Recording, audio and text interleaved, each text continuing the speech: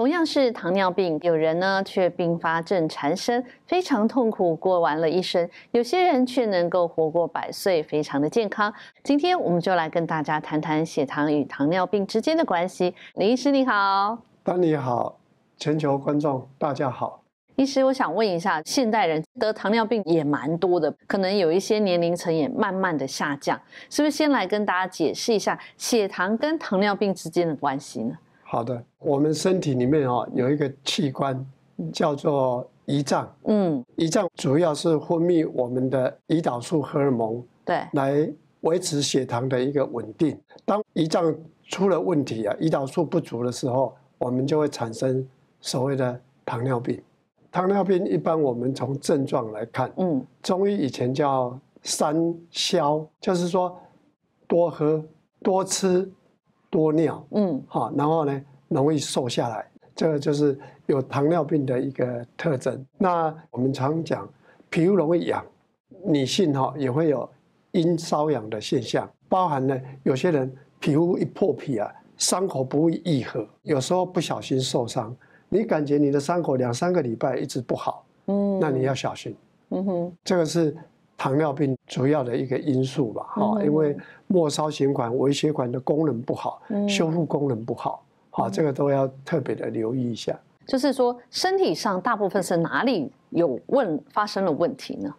一般糖尿病我们可以分为初期的，初期一般就是属于比较燥热型的这种人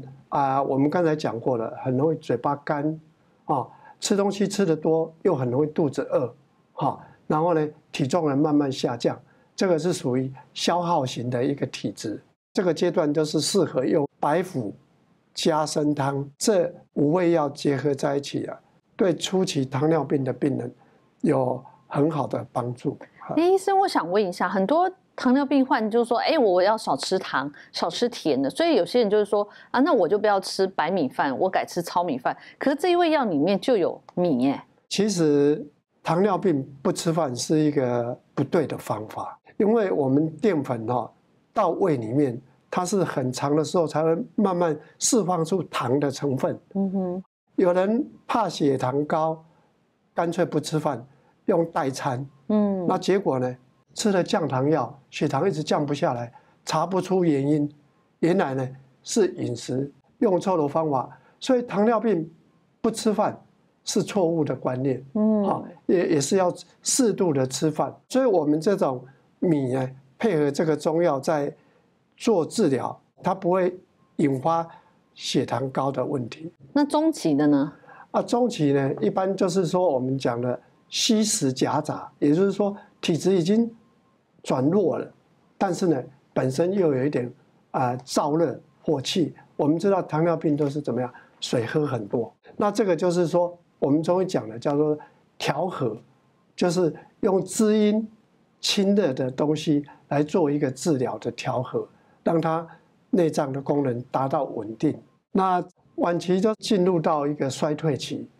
就是我们刚才有提过了，视力变弱了啦，甚至肾脏的功能受损，这些在中医定义里面是属于虚弱型的。那这些都是要属于滋补、补气滋阴的方法来改善这个体质。是。那如果以中医的观点来看，有没有可能是有糖尿病是可以预防的呢？糖尿病当然是可以预防一般我们糖尿病基本上都是尽量吃一些稳定血糖的中药。那哪一类的东西可以稳定血糖呢？比如说我们用麦门冬啦、天花啦，再加上黄芪的一个补气滋阴，可以达到预防血糖高的一个作用。那以中医的那个方剂来说就是辨证论治之后比较常用的方剂有哪些呢？比如说有虚又有热的时候，6味地黄丸可以促进胰岛素分泌，让血糖能够稳定。6味地黄丸的意思就是说，以地黄为主的6味药来做成一个中药的药丸。那这个药丸就是说，一般我们在吃就是早晚大概20颗，它有固定的规格，这个都是可以当成平常保养跟治疗的一个作用。糖尿病啊，有些人他会很渴，然后喝水又不止渴，那到最后他可能也会有一些反胃，就是喝水又好像又会想吐，这种是已经到了比较严重的状况了吗？这个反胃叫做水湿停于胃，你才会想呕吐的感觉。喝下去的水没有办法转化成津液、口水，就是喝到胃里面那个水是没有用的水分，堵在胃里面，这个很麻烦，甚至呢会造成浮肿，手肿肿的，脚也肿肿了，按了凹陷下去了。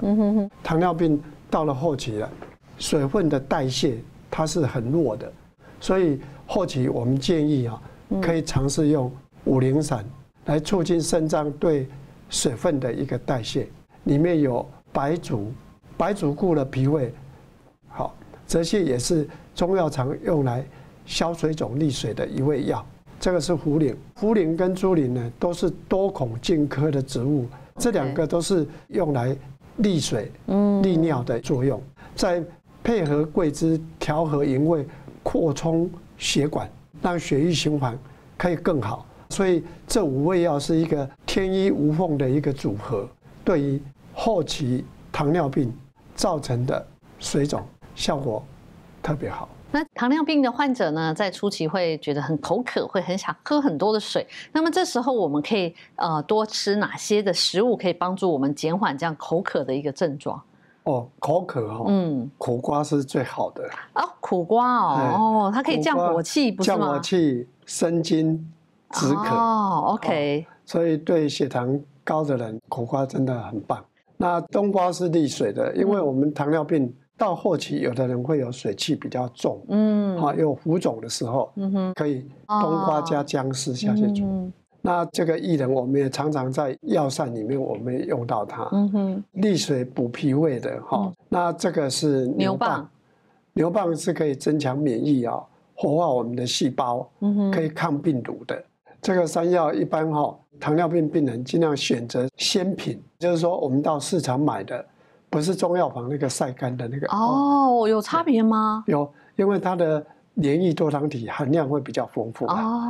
吃起来对我们的脾啊、肾啊功能都很好再来就是南瓜，南瓜含有很多丰富的维生素，对于我们细胞的修复啦、肾脏功能的提升非常的好。那我们可以做一个3药薏仁枸杞粥，薏仁20克，莲子呢12克，3药15克，我们煮大概半小时啦，把枸杞也放到锅子里面煮烂了。对，那我们也请医师来试吃一下今天煮的这个药膳粥，因为这是给糖尿病患者吃的嘛，所以里面的可能调味也要特别注意，对不对？是，这个都是天然的本味没有添加任何的甜分。这个呢，一般人可能也蛮喜欢吃的，因为它其实就是蛮养生的一道点心或者一道正餐也可以吧？可以。那我们这里来介绍几个比较方便而且自己可以做的按摩纤维的方法。我们最常见我们嘴巴底下这个嘴唇跟下巴中间这里有一个叫承浆穴，可以治疗口干舌燥，刺激唾液腺的分泌，滋肾养阴的一个作用。我们用大拇指可以把它按着，压到有点酸酸的才有作用你要用一点点力，你不能只贴在皮肤表层，然后先左转18下，再慢慢右转18下，一天可以多按个几次，对调节口腔的唾液腺很有帮助。还有一个阳池穴在我们的手掌上，就是这个无名指过来，在手掌这里有一个凹窝，我们也可以按压，它也可以调节我们的内分泌啦，促进肾脏机能的调整，对降血糖也有一定的帮助。再来一个是关元穴，用4个手指的横纹下来，肚脐下3寸，这个地方叫关元穴，可以调整我们的肾脏啦、膀胱的强化肾功能，强化肾功能对血糖的稳定性有很大的帮助。再来，肚脐跟胸骨这2点的中间点有一个穴位叫中脘穴，中脘穴是调理脾胃功能，比如说糖尿病的人很容易肚子饿啦，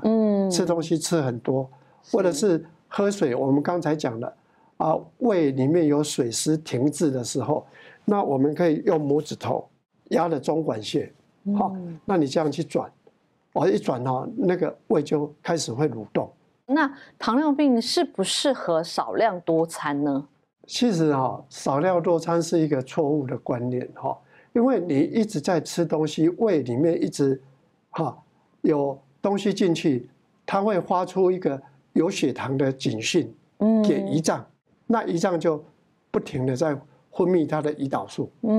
那久了呢，这个胰岛素的功能反而会错乱，所以糖尿病的人还是不宜少量多餐。所以如果饿的话，你们在调理上会是怎么调？中医里面有很好的北芪，北芪的糖分比较低啦，用那个来喝容易补气，就不容易有饥饿感。那如果以西药在治疗糖尿病的话，那配合中医这样是可以的吗？可以，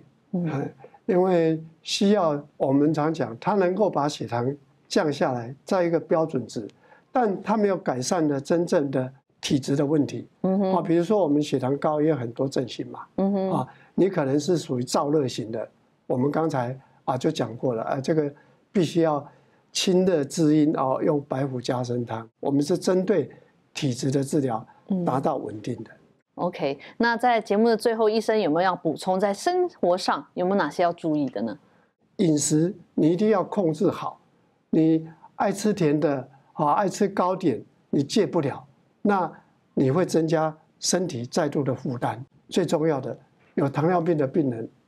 一定不能抽烟。OK， 今天非常感谢医生来到节目现场，谢谢您。各位朋友，如果这支影片对您有帮助，欢迎按影片下面的超级感谢赞助我们，让我们可以制作更好的内容，让您和您的家人更健康。